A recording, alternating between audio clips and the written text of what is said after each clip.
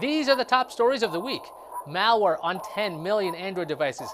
BlackBerry Classic takes a dirt nap, and everything else you need to know. Checkpoint researchers say malware called HummingBad has infected 10 million Android devices around the world.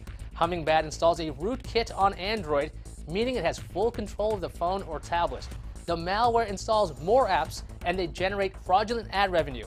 Those 10 million devices generate about $300,000 per month for the malware's creators, YINGMOB. HummingBad was first discovered by Checkpoint in February 2016. Time to pour one out for the BlackBerry Classic. BlackBerry will no longer manufacture the BlackBerry Classic. It featured a throwback design with a physical keyboard. The Classic was first introduced in December 2014. It survived a measly 18 months. Apple announced it wants to help you with your insides. Apple and Donate Life America are teaming up. In iOS 10, users can register as an organ, eye, and tissue donor from the Apple Health app. Apple says signing up takes a few seconds. When a registration is complete, the donor will be listed in a U.S. national registry. Lots more news to know. Let's go rapid fire.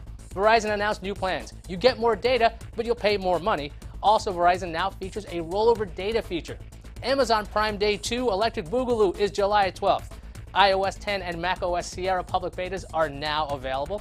Facebook is testing end-to-end encryption in Messenger. The feature is called Secret Conversations. And Pokemon Go is now available on iOS and Android. It's an augmented reality game from the people behind Ingress. Now you're all caught up in tech. To get your daily dose of tech news, check out cnet.com/update. For a weekly dose, hit up cnet.com/radar. I'm Ayaz Akhtar, signing off.